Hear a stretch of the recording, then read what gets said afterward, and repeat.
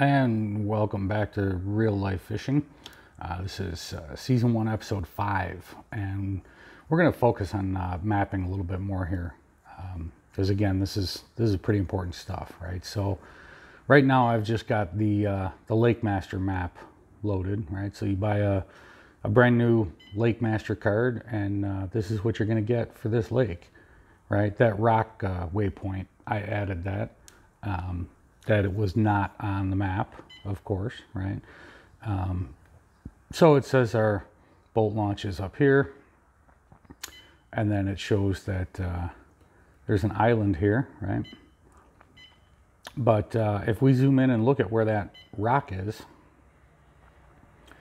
according to the Lake Master map, that should be 15 or so feet of water, right? Between 10 and 15 feet of water. You know, we've just got 5-foot contours here. I mean, I'm zoomed into 50 feet, right?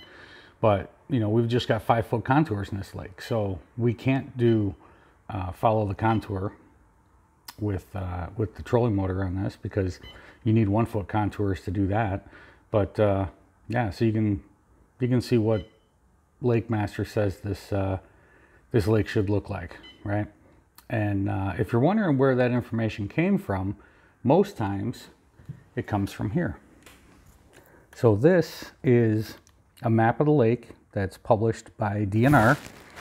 And if we go back and compare this, pretty similar, right? In terms of the contour lines, you can see this deep pool here, and you see most of this bay is, you know, between 10 and 15. And we come over here and we look and we see the same thing, right? We see, here's the 10-foot contour, and then that's the 15-foot contour out there. And there's your deeper pool.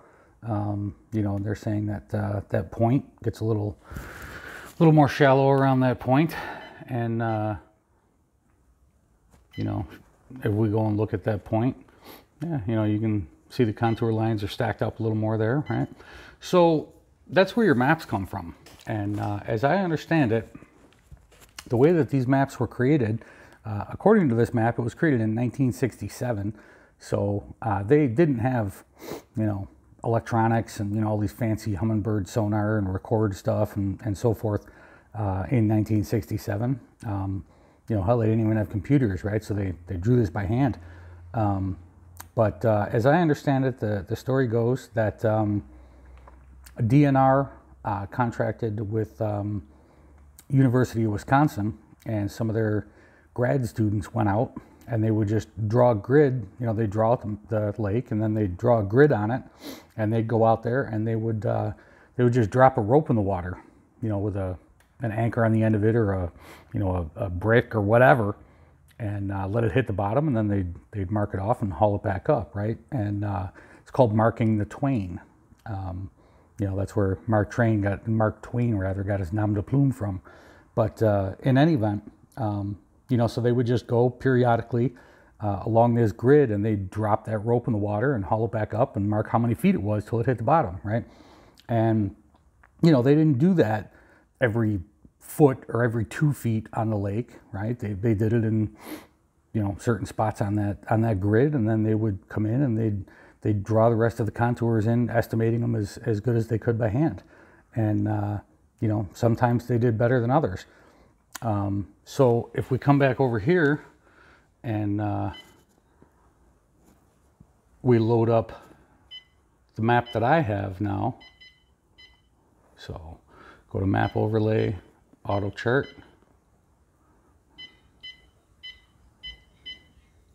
So now we can see that the lake looks a little bit different, right? And we can see that where that rock is marked, there's a pretty shallow bar there. I mean, that's marked as a hazard because my buddy hit it. Luckily for us, he was recording at the time. Yeah, luckily for us, he was recording at the time that he did that.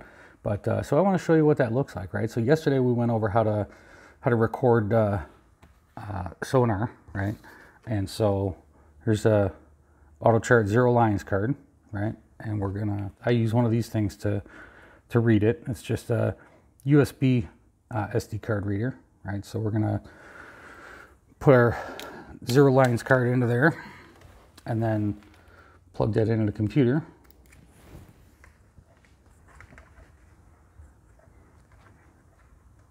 If I can find the USB slot, there we go.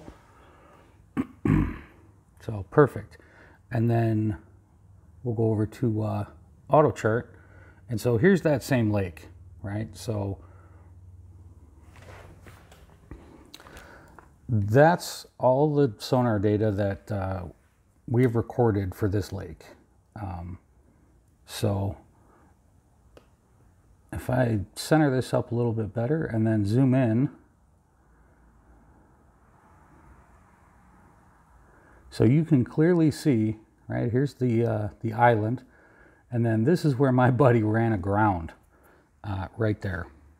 He hit that rock. So you can see that he drove into it and then he had to back out, right? He said when he hit that, it actually stalled his outboard.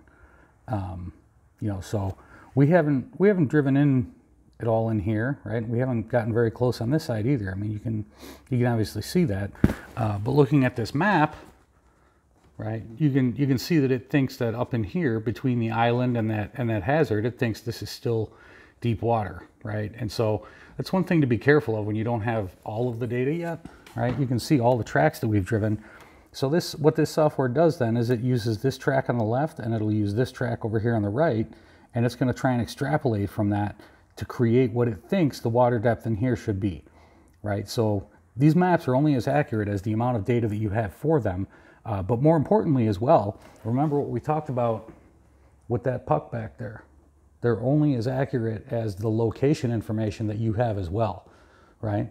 And I did make sure when we rigged up my buddy's boat that he does have one of those pucks back there, so his GPS information is accurate. I trust on this map that is where he hit that rock, right? I know that.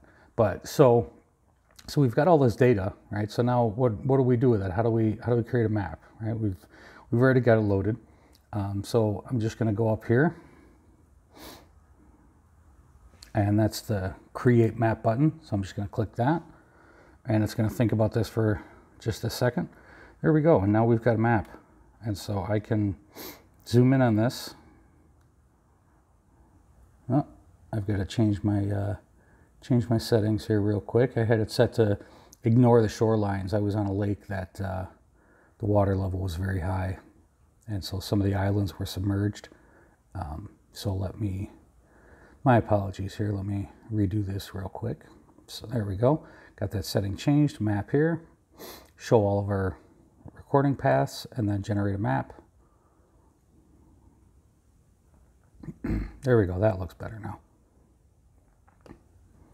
There. So we come in here and look at this, and we can see, there you go. We've got a 23-foot deep hole over there, and then here's where it thinks, you know, or here's where my buddy hit that rock, right? So you generate your map, and then you upload it to the Lake Master card. Just, you know, click that button there, Lake Master Update, and it'll put it on your zero lines card, and then you can put the zero lines card in the graph, and then you get your data here. And good stuff. All right, well, for the first time ever, we're going to finish a video under 10 minutes. Hope you guys found this informational, and I'm sure we'll do some more on this topic later. It's a very important one to me. Have a good one.